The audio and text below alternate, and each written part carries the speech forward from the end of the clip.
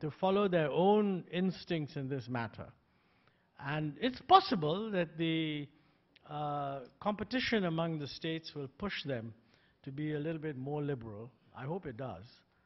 But that, for exports, in my view, that's a very major factor, because the extent to which China is going to vacate markets is very large. And they don't mind vacating those markets, but they're going to occupy higher-end markets. The question is, who's going to occupy that space? Beg your pardon, sir, the concept of frontier, if you don't mind. Sorry? The concept of frontier. The concept of frontier, I'm sorry. Well, okay. See, what I mean by the frontier there is, imagine you're in the United States, and imagine you're in India, okay? Two different people. In the United States, there is a technological frontier, and it's moving forward in different areas. I mean, for example, you know, maybe in robotics and so forth, all kinds of very, very exciting new developments that are taking place. The rate at which that progress takes place is relatively modest. On the other hand, if you're in India, the frontier is known. It's just that you're not operating at that level. Now, maybe you're not operating at that level because you don't have good enough infrastructure, you don't have enough capital, whatever. But if you can improve your infrastructure and get a little bit more capital, you can move quite rapidly to what is a frontier level technology with huge improvements in productivity. I mean, look, take medicine. If you're a doctor operating, I mean, working with an equipment which is 20 years old, and you know that the frontier is out there and that big technical advances are taking place, and if you just scrap the machine you're using and put in a new one, I mean, the difference in productivity would be huge. So this is where developing countries have the advantage. The United States has to worry about the rate at which the frontier is expanding. We have to worry at the rate at which we are converging towards the frontier. And I think those countries that conduct themselves in a manner that enables rapid convergence basically will grow a lot faster than the industrialized world. And that's how we catch up. That's what convergence means. And you know, there's a lot of work to be done in terms of what affects the pace of convergence. It's not as if it's simply automatic that I want to be productive. You know, it's got to be the willingness, it's got to be the willingness to be flexible enough to adopt the technology, to have the money required to buy the relevant machines, etc., etc. Thank you, sir. Dr. Ahluwalia, I couldn't be thankful for the wonderful presentation you did in thrust areas.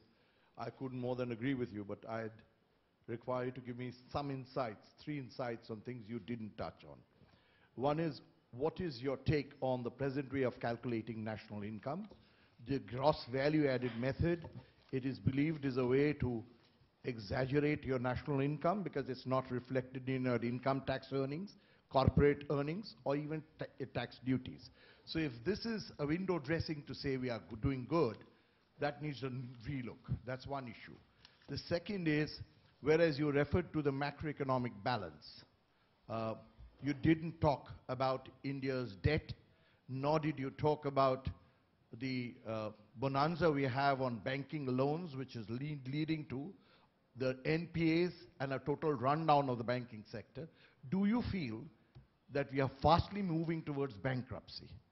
The third issue, and the third issue is, you recall I'm a member of the Bengal Chamber Economics Committee. A good 2 decades ago, I had written to you when I was a faculty in one of the United States business schools, and I had asked you to set up SAFE, which is an issue you have addressed on small-scale industries. But one of the problems with India's small-scale industries is we are not allowing them, and I think that's the frontier you were referring to him, we are not allowing them to earn foreign exchange through process exports and through the greener technologies. So once we get that tie-up with foreign countries as process developers rather than product developers, we could be earning foreign exchange on that front. And you had responded saying that you would be happy to meet me, but I happen to be in Eastern India. These are the three questions I'd like you. Well, all very tough questions, as befits someone who was teaching. I'm not sure how you're going to grade my answers, but on the process developers, I mean, objectively, there's no question that we don't necessarily have to fight to become competitive in product development if we can sort of be competitive in some processes. In any case, around the world, the value chain is now being split up, and bits of the value chain go wherever it's most efficiently run. I'm not aware what constraints we are putting on exporters, but frankly, if we are, I mean, it's crazy. I wouldn't rule it out, by the way. I mean, the history of our trade policy for the last 20 years is full of things which exporters bring to me, and I say that's crazy, but then they say, but that's what it is. So I think that's what the Bengal chamber could honestly, I mean, really take up. I mean, you have, I'm sure that the commerce minister is very keen on it. And incidentally, the chairman of the deputy chairman of Niti Aayog, Mr. Panagria, is a very well-known trade economist. So this is one area where if you can persuade him that this is quite silly, he could actually get to rectify it. But maybe later on you can tell me exactly what it is, but I'm very interested in that. Now, national income. I tell you, I don't have any inside knowledge, but I buy the conventional wisdom. I don't think that the national income data are being fiddled, okay? As a matter of fact, what the new national income accounts do is, first of all, they improve the record of the UPA's last 2 years, and it gives a good growth this year, so everybody can sit back. I don't think they're being fiddled. I've talked to, the challenge really is that when you talk to statistical experts, or expert statisticians rather, not from the government but outsiders, they all say that when they describe what they're doing, it's an improvement on what we were doing because it's broadening the base of information that is being used to compute the new numbers. And whenever a base can be broadened, it's a good thing that is broadened. What they're not sure about is the data that we are getting good quality, or is it somehow dubious quality? There are people who have written in the EPW, Mr. Nagaraj, for example. I mean, he says that, organized sector information now comes from a much larger bunch of companies which report their financial results to SEBI. And it's better to go from 300 companies to whatever, 5,000 companies. But then people like Nagaraj have been saying that many of these companies that are registered in the stock exchanges are somehow either shadow companies or dubious companies or shell companies or whatever, and that what they are reporting to SEBI may not actually be all that accurate.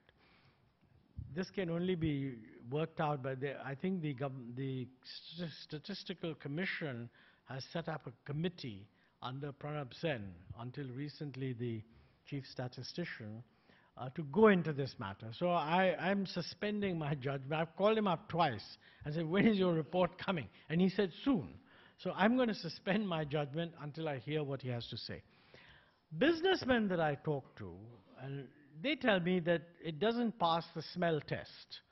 Because the data supposedly show that, the growth rate of industry value added is, I don't know, 9% or something like that.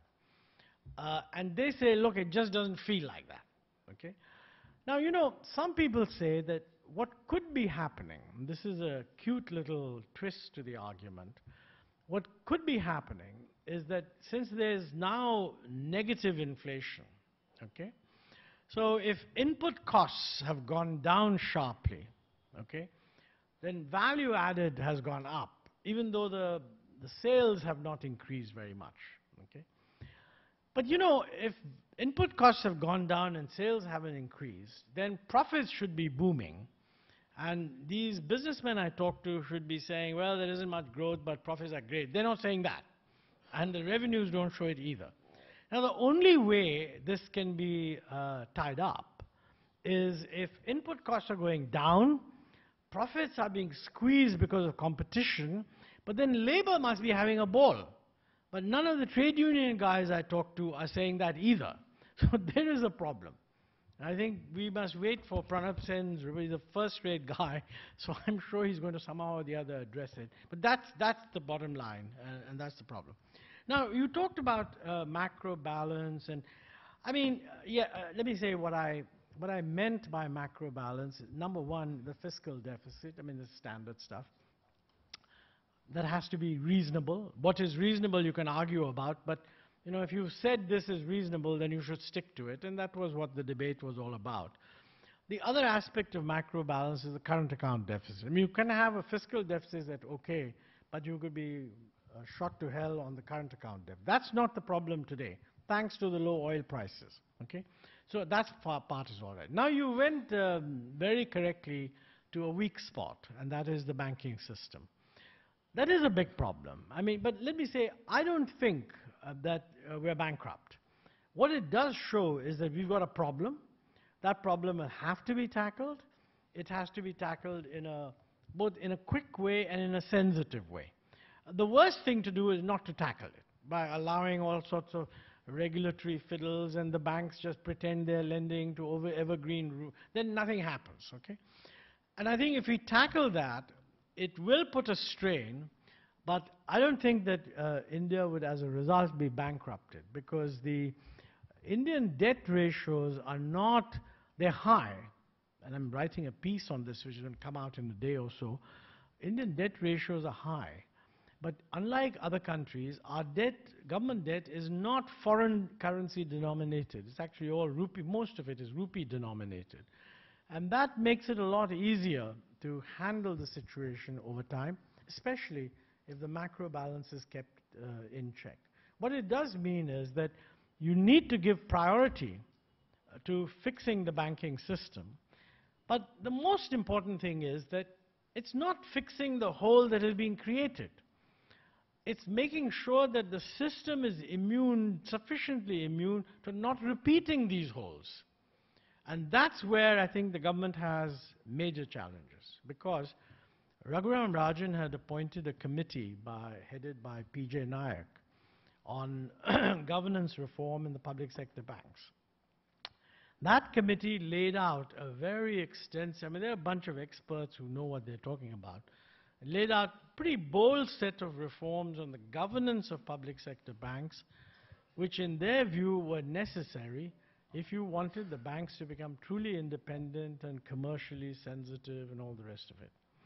Now, whether we are going to be able to do, I haven't seen any discussion on whether any of those recommendations are politically acceptable. And I should say, by the way, that that's also a multi-party problem. It's the core and crux of what P.J. Nayak says is that as long as the government retains control and direction over public sector banks, you will not be able to improve the situation. Now, to give up that control, and in his view, should give up big time. Your judgment is as good as mine as to whether that would actually sell.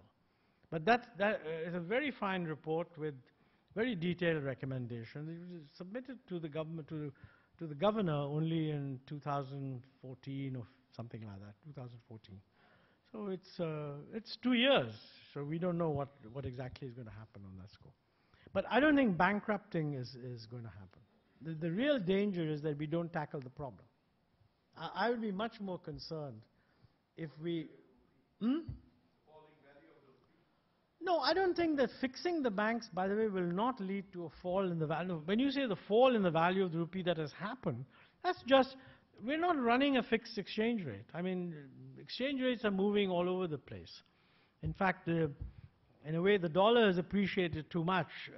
Some of the newspapers have been reporting, and there are efforts being made to bring it down.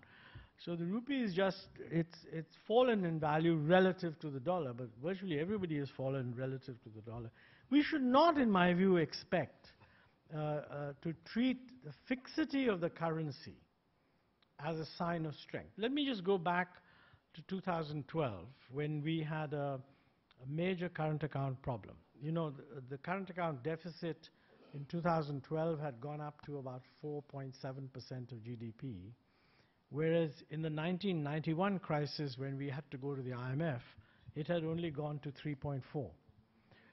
In spite of it being 4.7, because we had a flexible exchange rate, which moved, depreciated, and created a lot of furor, then it appreciated again, we were able to control that problem without having to go to the IMF at all. So flexible exchange rates have a lot of gain. I think what banks, businessmen need to realize is that they should not take on foreign exchange exposure without hedging it.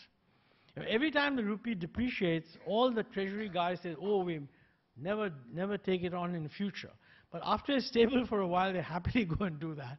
I'm told that, you know, most businesses, they don't hedge more than 10% of their foreign exchange exposure, which is not a good thing. They ought to hedge much more. Sir, you have already talked about a little bit about NPA. My question is that we heard about cash stash. We also talked about NPA, and there is corruption. Dr. Bimal Jalan had written in one book that if the corruption reduces by some percentage, GDP will grow. What is your take on the need for ethics in financial leadership? Sorry, what's my faith on? Need for ethics in financial leadership. I missed that. Ethics. Sir, you see, NPA you have talked a little bit. Then we talked about cash stash abroad, a lot of money there. And then Dr. Jalan wrote in one book that if corruption can be reduced by some percentage, GDP will grow. So how do you take the role of ethics in all this? I mean, look, I haven't read Jalan's book, so I don't know. I don't want to comment on something that I'm not familiar with. But there's no doubt that I tend to take the view that the presence of corruption lowers growth and lowers efficiency because it actually creates a lot of unfair competition. Now, how much it lowers growth and how much it lowers efficiency, I don't know. But, you know, just from a moral point of view, corruption should be reduced whether it affects growth or doesn't affect growth. So I think the need to control corruption should be on moral and ethical grounds. I think it's also true that it discourages efficient businessmen from doing what they have to do because the feeling is that you will be outcompeted by guys who are not actually efficient but are somehow getting undue favors. So but how to control corruption, that's a much bigger issue, and I think you need a second leadership lecture. Not by me, but by someone who's really knowledgeable on that to do it, you know. Rajesh Nath from the German Federation. I had, sir, two questions. You had emphasized about the infrastructure. In fact, in your statements, you a couple of times mentioned about infrastructure. Now, in the 12th plan, the spending in infrastructure was planned for about $1 trillion, where there was supposed to be an active participation also of the private sector. Mm-hmm. Now, this spending has not been realized to that extent, and the private sector's role also in the infra spending has been quite low. So what is your take on this, and how do we, because it's a catch-22 situation, we keep on talking about infrastructure problems, but how are we going to resolve these problems when we are not able to, the intention is good, but we are not able to implement that?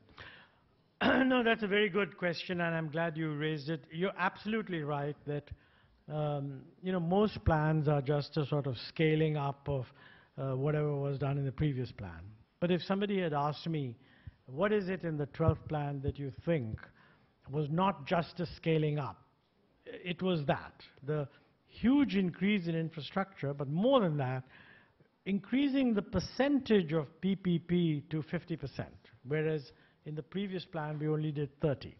We were actually aware that this is being a little too ambitious, but you know, planning is about dreaming the impossible dream and then learning when it doesn't work. So I'm quite clear in my mind that signals came very early that this was becoming a problem. And I mean, certainly I would say that at the time that the plan was actually approved, it was clear that this was a problem. And we had actually proposed to the previous government that some interministerial mechanism was necessary to take care of some of the conflicts between different ministries. I'll come to those.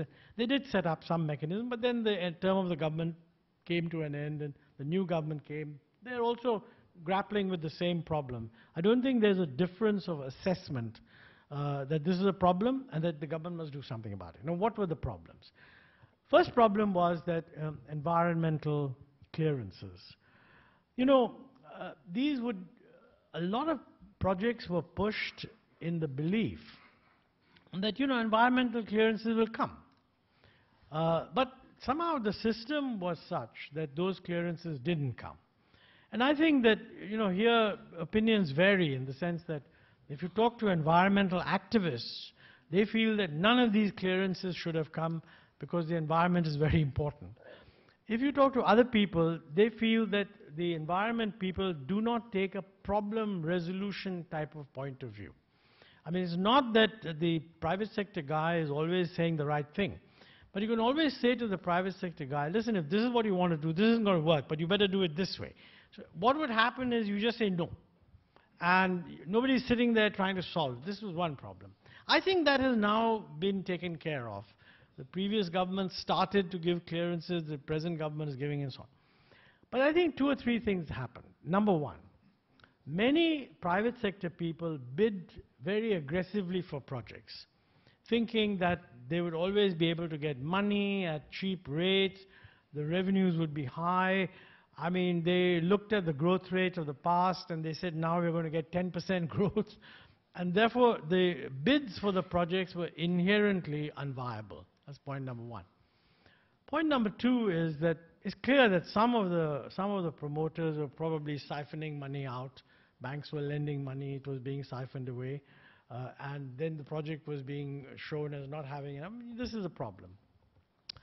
Third problem really was that when these projects started, the expectation was that they would be able to complete them very quickly.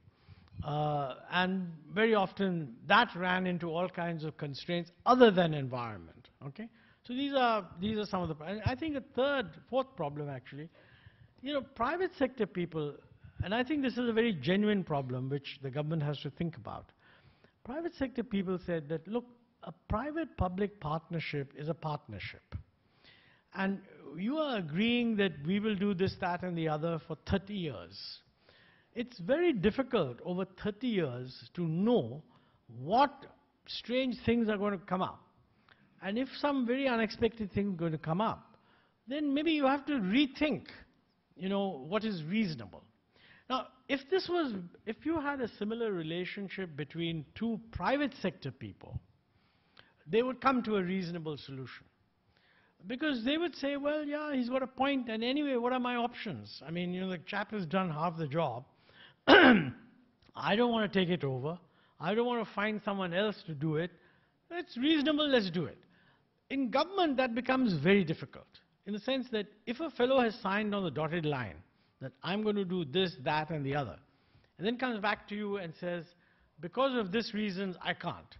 Now, either it's in the contract that, you know, if some price goes up, then your revenue share goes down. If it's not in the contract, it's virtually impossible for a civil servant to say, on a balance of considerations, he has a point, so let him off.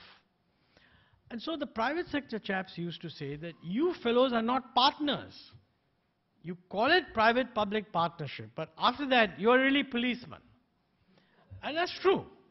And by the way, there's a good reason why it's true, because the Prevention of Corruption Act, I don't think most people are aware of this, but the Prevention of Corruption Act, I forget section 13D3 or something, one of the things that suffices to establish that a civil servant is corrupt, I mean, most of the things are very reasonable. You got some money, you got a favor, your wife got a favor, your brother got a favor, your nephew got a favor. You know, all of that should be called corruption.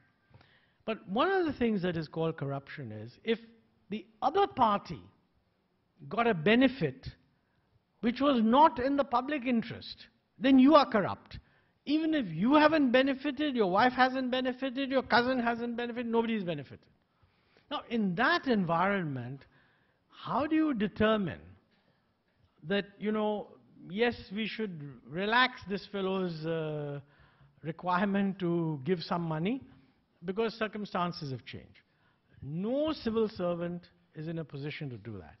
So I think what you need to do is probably have a superior dispute resolution mechanism. Because remember, when a dispute happens, the guy says, listen, I can't do this. This is not fair. You better reduce what I have to pay you.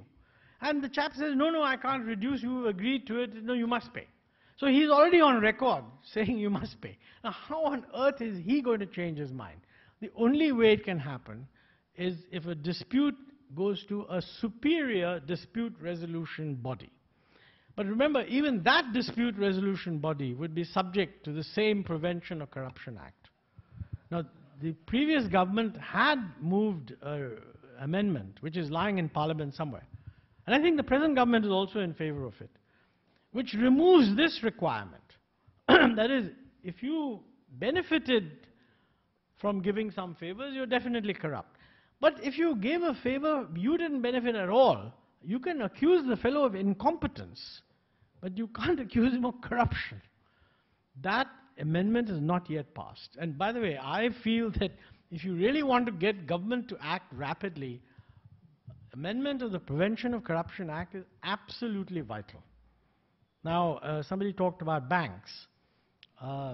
Recently, the Supreme Court in a judgment has deemed that even managers of private sector banks are subject to the Prevention of Corruption Act. So you talked about the banking system being stuck. If this becomes firmly established, I don't know what will happen to the private banking system. So too many of our laws are really not geared to, and this is a high-level issue. And I can see that governments don't like amending the Prevention of Corruption Act because they'll immediately be accused that you have some ulterior motive. So, this must be, I don't know, Bengal chamber or somebody must take these matters up. By the way, there's no consistent voice from industry telling the government, any government, the present government, or no consistent voice of industry saying that if you want effective implementation, please amend the Prevention of Corruption Act. And I think these are, otherwise everyone talks about you must be speedy, you must decide things fairly, but under those laws it won't happen. Thank you, sir. Thank you. No, there's a gentleman in the back there who's been waiting for a while. Go ahead. Yeah, Dr. Ahluwalia. Please identify yourself. Yeah, my name is Shering. I'm with Air India. You mentioned at factory level we are fairly competitive. It is basically the infrastructure and logistics which has been the major constraint. And when you look at the entire Northeast, the 7 sister states, it is connected to the mainland India by a narrow strip called the Chicken's Neck, which is barely about 22 kilometers. In this kind of a scenario where would you take beyond whether we should look at the air connectivity of the Northeast? Should we invest more in the airports and the air connectivity, or look at more expensive option of doing a multimodal kind of a thing on a very tough terrain? So just wanted to No, I fully share your view. In fact, the logistical difficulties of giving the Northeast easy access to the rest of the country's market is a major impediment to more rapid development of the Northeast. I know that when our government was there, a very considered strategy was brought in to improve infrastructure connectivity, rail network. This is still happening, and I'm glad that we started it.